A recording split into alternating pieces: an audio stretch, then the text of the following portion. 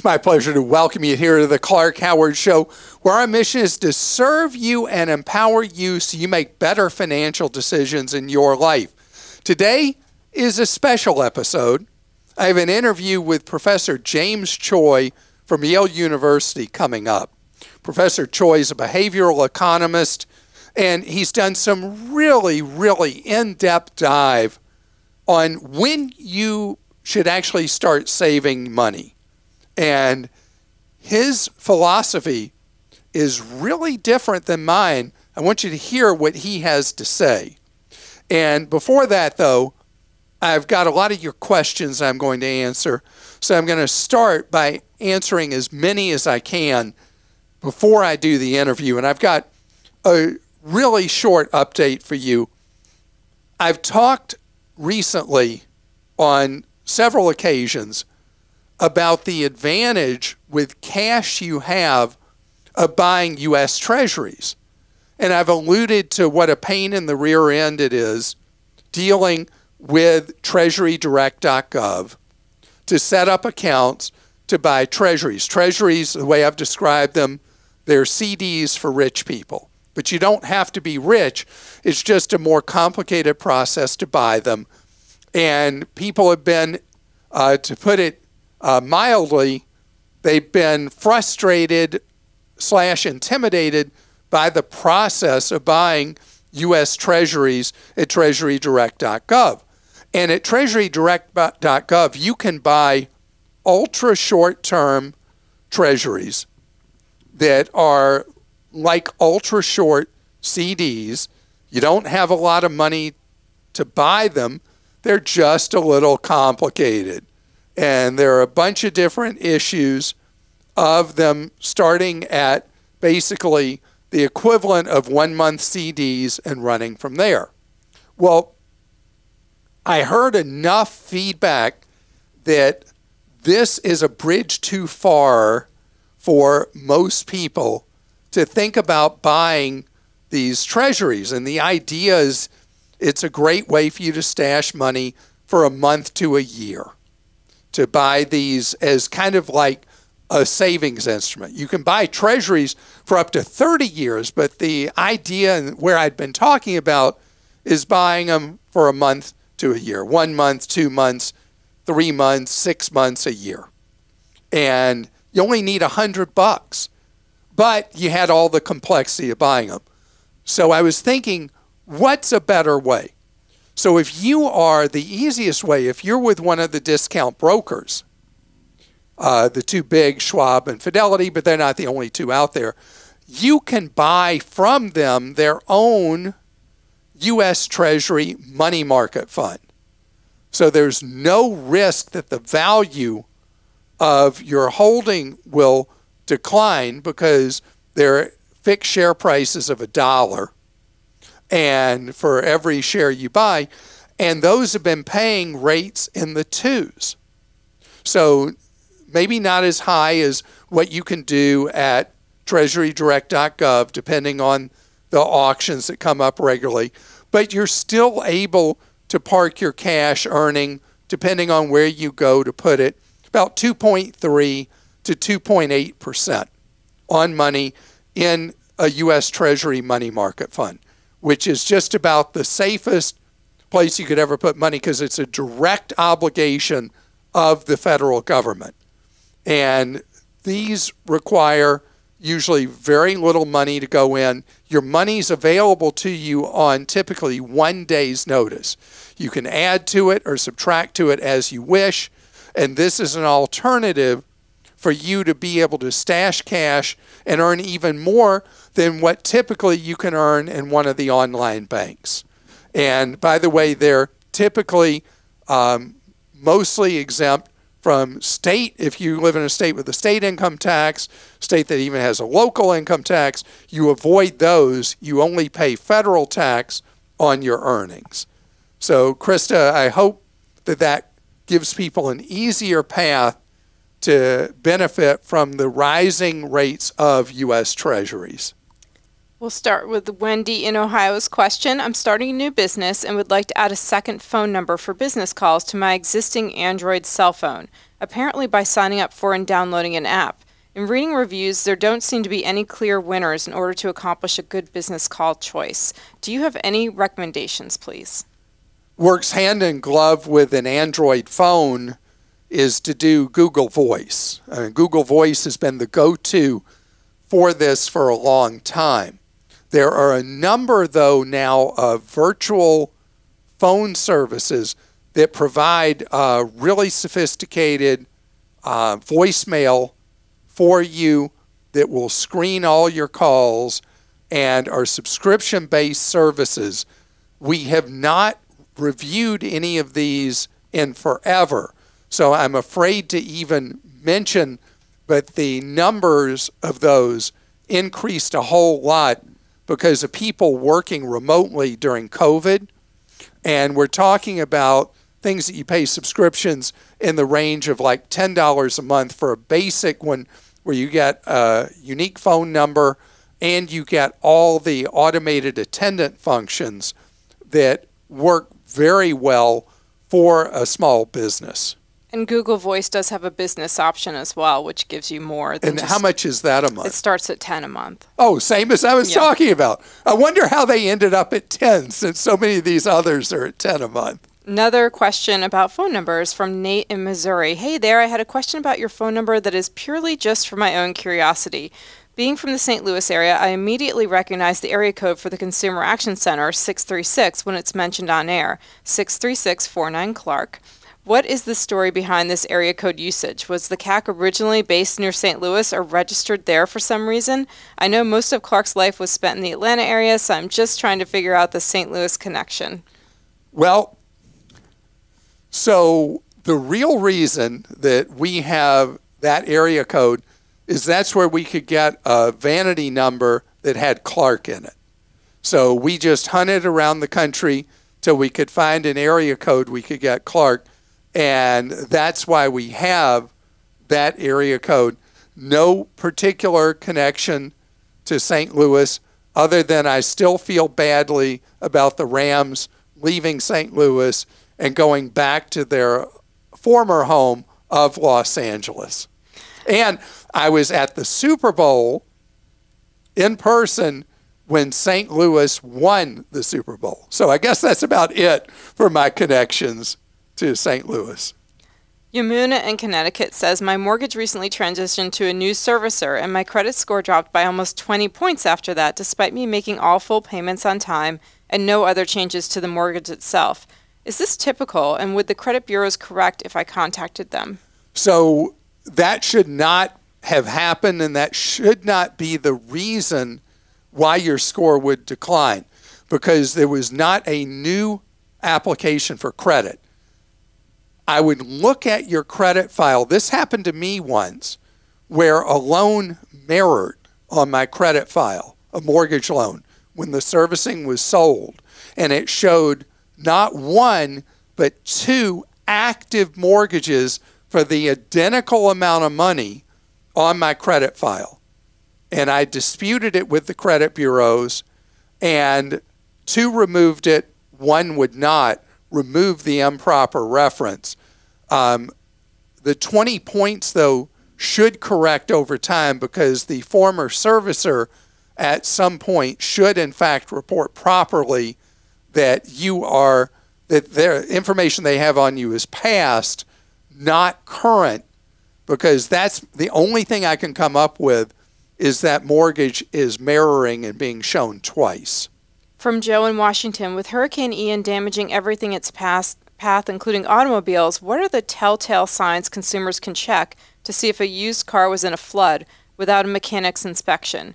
Yes, of course, you should get all cars inspected by a mechanic, but if I can look for known signs of flood-damaged cars, I can avoid paying a mechanic hundreds of dollars. So, Joe, you have jumped the gun on us because we were going to wait a few weeks to talk about this in full because the flood cars are a-coming.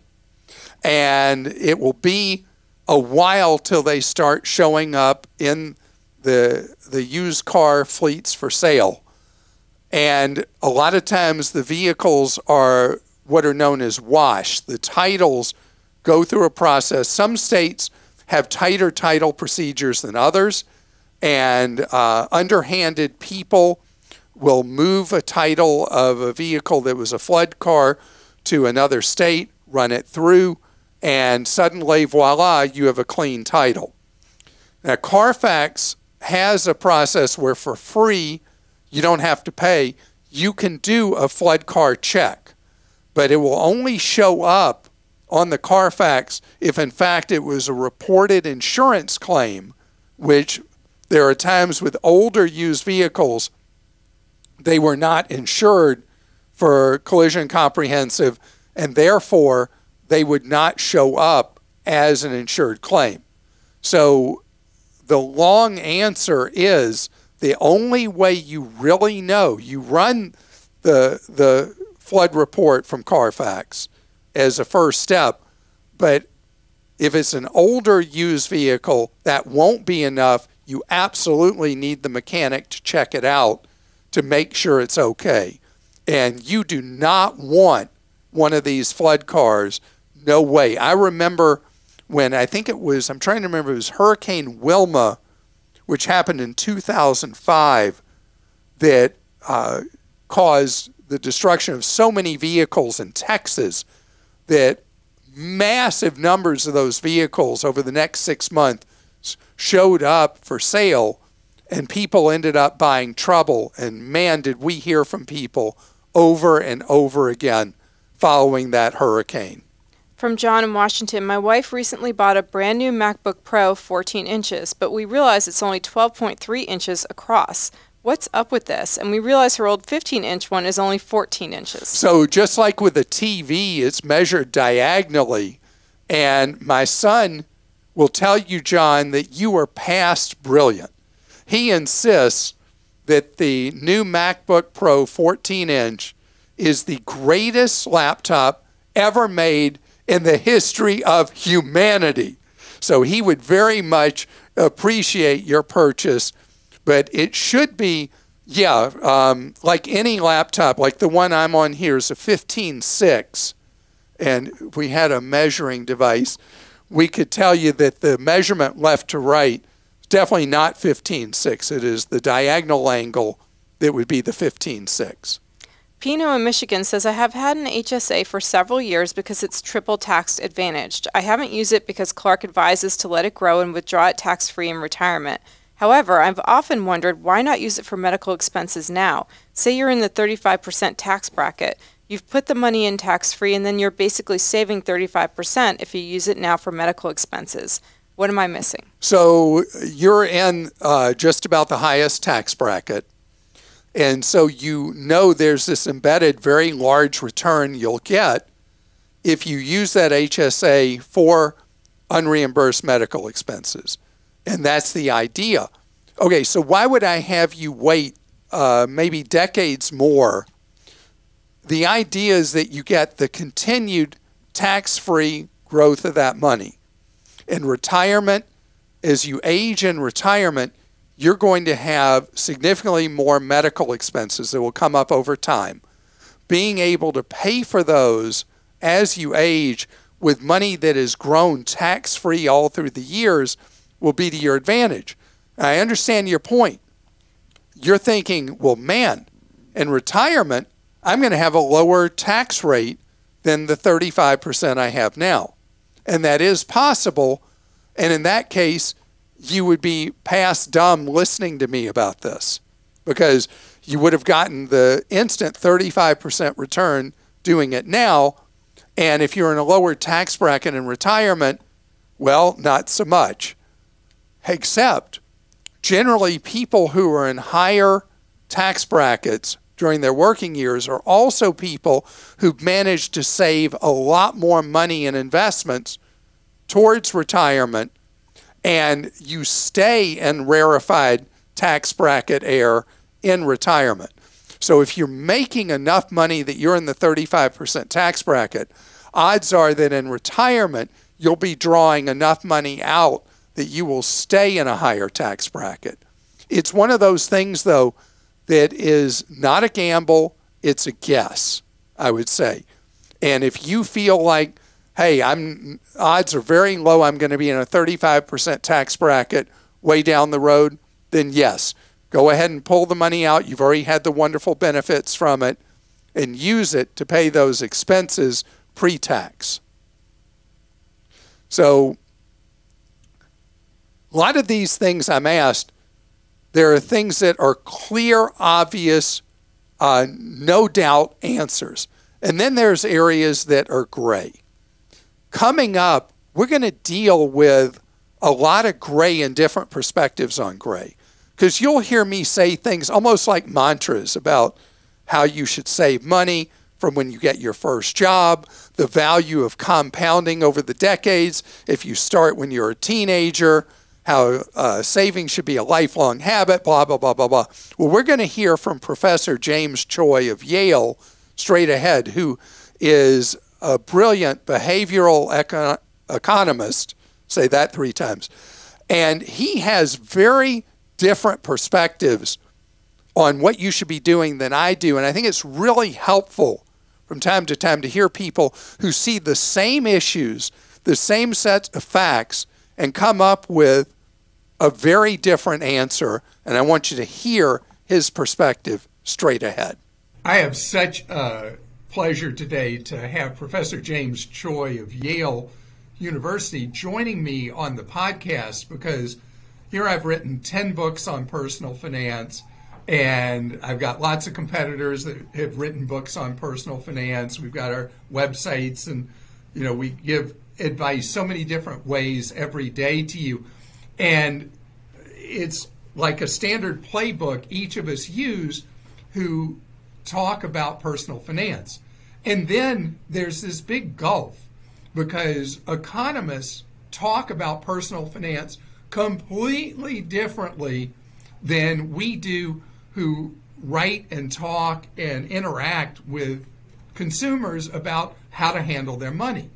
Well, in the middle of all this is Professor James Choi of Yale, who is a behavioral economist, which is an area of economics that kind of bridges the gap between what people would do if we were robots and what humans actually do. And Professor Choi is with me now, and you have done a lot of research on what traditional economists, university-based or just classic economists, would say that we should all do with our money. And then you see what those of us that talk and write about personal finance say. And there's this gulf that is wider than the Red Sea parting between what they would say and what we say that deal with consumers every day. And I thank you so much for joining us here on the Clark Howard podcast. Well, my pleasure. So you dug deep about different things that we do as humans, the way we approach money. And one of the things that I got a kick about that you've done research is mutual funds. What you found about what consumers actually understand when they buy a fund versus what they should know when they're buying a fund. And I think that's a good illustration of where what people do is not necessarily in their best interest. What did you find out in that area? Well, I mean, I think that a really, really important part of choosing a mutual fund is figuring out what kind of fees that the mutual fund charges. And I think that there are a bunch of people out there that have a mistaken notion that these things are free, or that the differences in fees are just not really significant. And actually, there are vast differences in the fees that different mutual funds charge. And in particular, if you're looking at an index fund, so like an S&P 500 index fund, for example, you should be choosing the fund that charges the lowest fees, because the portfolio you're being invested in is exactly the same no matter what index fund you're choosing for the S&P 500 index fund universe.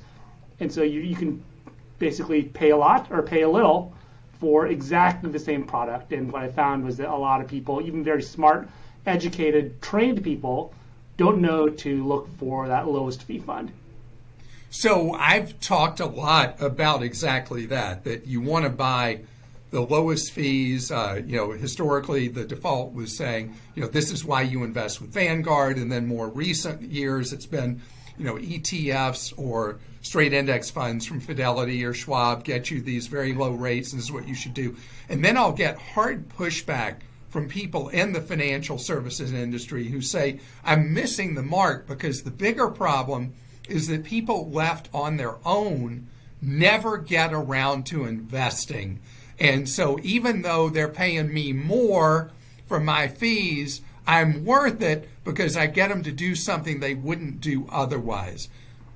Are they right and I'm wrong? I think there is something to that, in that maybe the second best way that you can get yourself into investing, and investing is quite important, is to pay somebody to help you and to hold your hand. And that person couldn't reasonably be asked to work for free. And so you have these load mutual funds and no load mutual funds. And load mutual funds charge a sales commission up front or on the back end, and that goes to compensating that advisor. And often these loads are quite expensive, but maybe it's worth it if, relative to what you would have done without the advisor, you wouldn't have, maybe you're better off paying that extra bit of money. Now, even within the no load category of funds, so these are now funds that are being offered without any kind of handholding, there are large differences in the fees that different mutual funds charge. So there, you really could be paying a lot of money for an S&P 500 index fund that isn't giving you any additional service or handholding, versus an index fund that charges you almost nothing. And there, you're really just getting ripped off if you're going with the high fee fund. Well, we jumped right into a form of investing, but I want to go to something that's been central to what you have been talking about and what you've been researching. I, like many other people who work in personal finance, I encourage people to get their kids working really young and to get their kids setting up a Roth IRA when they're a mid-teen, that they get in the habit of investing and they're putting money in there. And I call debt a disease, and I'm all about building a lifelong habit of investing on the part of kids, that it becomes a habit. I'm such a believer in there are good habits we develop and bad habits. But economists, and you talk a lot about this, think that I'm all wet, and that other people who are all about getting people from a very young age all focused on investing, that we're missing life, that we're wrong, that that's not what they should be doing. So lay out the economist case and where you found people really do best reside. Yeah, this is probably an area that has kind of the most consequential differences between what people like you are advising your listeners to do versus what economists would say that you should be doing. So economists start with the observation that the fifth slice of pizza that you eat is never as enjoyable as the fourth slice of pizza you eat, which is never as enjoyable as the third slice of pizza you eat, and so on and so forth. And so basically they're diminishing returns to additional spending on yourself within any given time period. And so if you're thinking about how should I allocate my spending between today and some future period, economists would say, well, rather than really scrimping and scrounging and struggling today and then living overabundantly in the future, you should spend a similar moderate amount in both periods. And so economists call that smoothing out consumption. And so what that means is that if you're in your 20s, you're typically going to have lower income than you would in your 40s. So in your 20s, economists would say, well, you should consume a similar amount to what you would in your 40s, and that means because of your low income in your 20s that you're not doing a lot of saving in your 20s, but then in your 40s, when your income is high, you should really be turning on the savings jets and be kind of a super saver at that point in time to make up for the fact that you didn't save all that much in the 20s. And economists would say that that's kind of the right way to live. Now, there's this other perspective that you so articulately laid out, which is this notion that actually savings is kind of like a habit. It's a discipline that needs to be built up.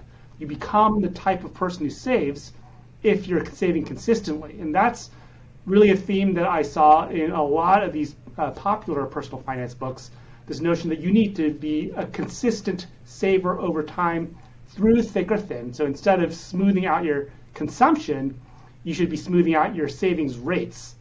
Now, who's right? I think that this is actually an open question.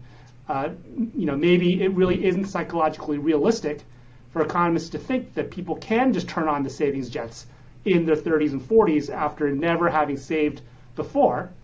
And so really they need to be scrimping and scrounging in their 20s to build up that habit so that they can have a reasonable savings rate in their 30s and 40s. I think that's really an interesting question that we don't know a lot about as research economists, and I'd love to build more evidence on that. Because I'll tell you, I have a lot of people who call me with a case of the guilt and or talk to me about how, I'm 42 and I've never saved a penny. And they're like confessing to me like I'm a priest, that they're feeling so consumed with guilt that here they are, significantly through their working years, and they don't have two nickels to rub together. And I tell them, let go of the guilt, that when you start saving is when you start.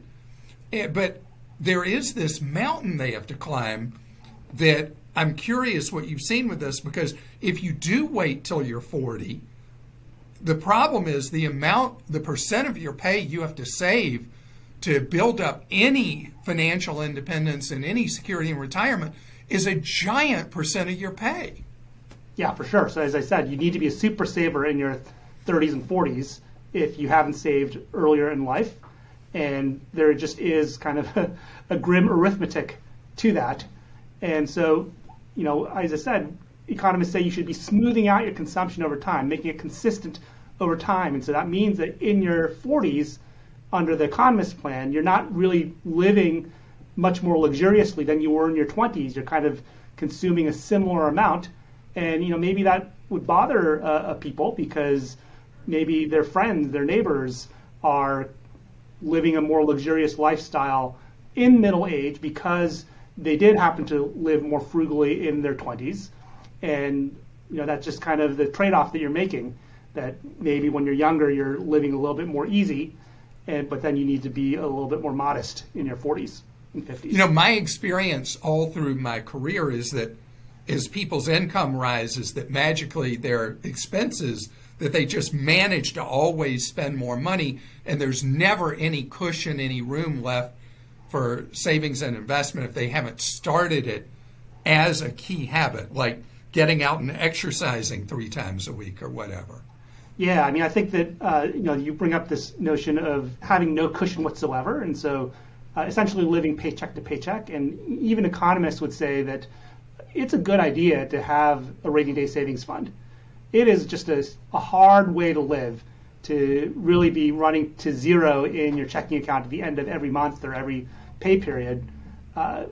Even though economists would say that you don't need to save a lot in your 20s, you should still make it a priority to have that savings cushion of, let's say, 3 months of income or 6 months of income. Now, your specialty, your field of being a behavioral economist was really looked at almost like as pseudo science initially, and now it's really emerged as the most powerful field in economics because you really look at how people behave rather than what they should do. And what areas do you see that confound you, that shock you the most, how much we conspire against ourselves with how we handle money? Well, I think that one thing that even kind of the economic models that are most sympathetic to what consumers are doing, kind of assuming that if consumers are doing something, it must be for a good reason. Even those economic models have a very hard time matching the high level of credit card borrowing that we see in our economy. So borrowing at 15%, 19%, 20%, that's another hard way to live, and the arithmetic of that is pretty grim. And so I think that seems to be a fairly self-defeating behavior, along with the living paycheck to paycheck. The saying goes that for every person who is struggling on $45,000 a year, there's somebody living down the street at $40,000 a year, perfectly okay. And so the notion that you can't put aside a few percent of your income, a few percentage points of your income to create that cushion, I think that's probably a mistake. So I have a lot of people who say to me, well, who are younger, that why would I even bother? There's not even going to be Social Security by the time I retire and all that. And so they kind of give up and just worry about today. How would you reinforce the message with people that really it is on me, myself, and I, that I'm the one who's got to build my financial security? Well, first of all, if you really do believe that there's going to be no Social Security when you retire, then it is on you, because otherwise you're going to be out in the street starving to death. Now, that being said, Americans are curiously pessimistic about Social Security. Even people who are just a few years from starting to collect Social Security because they're older, a lot of those people think that Social Security is just not going to pay them a penny. And that, I think, is a completely misguided belief. You can look at, for example, Greece, that went through pretty much the worst economic crisis you can think of in 2008, 2009, 2010. Even Greece did not get rid of their public pension scheme.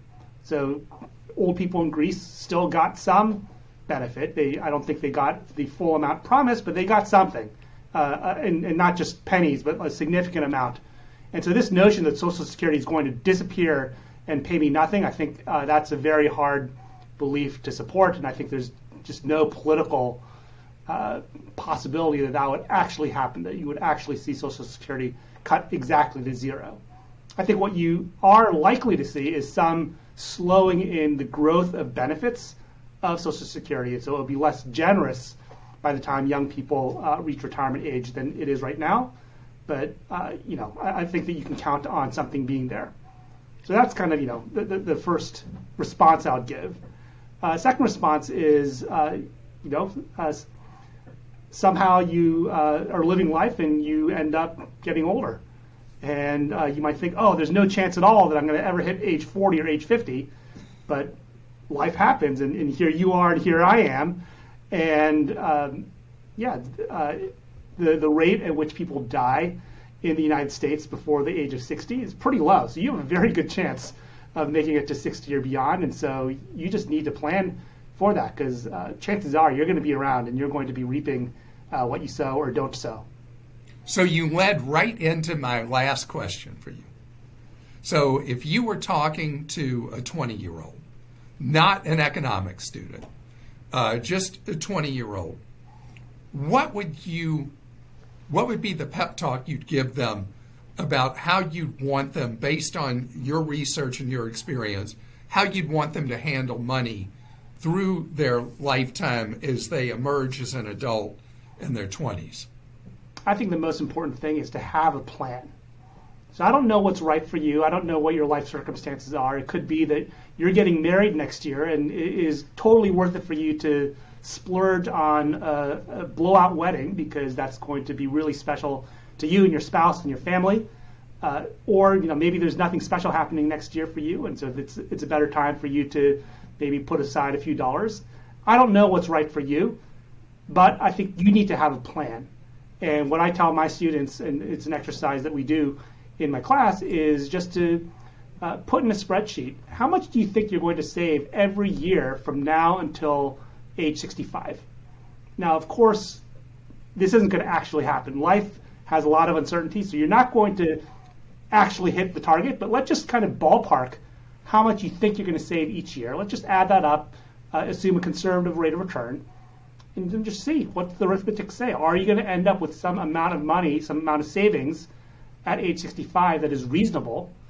And if you're not even in the ballpark of reasonable under your assumed plan, then you need to change something, because and I'm not going to say that you need to save more today, but you need to have some plan that at this particular age, that's when I'm going to really change the trajectory of my savings. Well, Professor James Choi, thank you so much, and I'm just so impressed with the breakthroughs that the field of behavioral economics have brought to people around the world, because it is such a different way of looking at things than the way the field of economics always did. And it's so much better a predictor about what actually happens with people. And I love it that you've dedicated your life's work to this study and this field. Yeah, it's been fun. And I always tell people when they ask me, what do you do? I say, I study dumb things people do with their money. And there's a lot to study there. That's right. Well, Professor James Choi, thank you. And you've been listening to the podcast of Clark Howard Podcast. And I appreciate so much you joining us. For more info for your wallet, check out clark.com and clarkdeals.com. Have a great day. Thank you very much, Professor. That was fun. All right,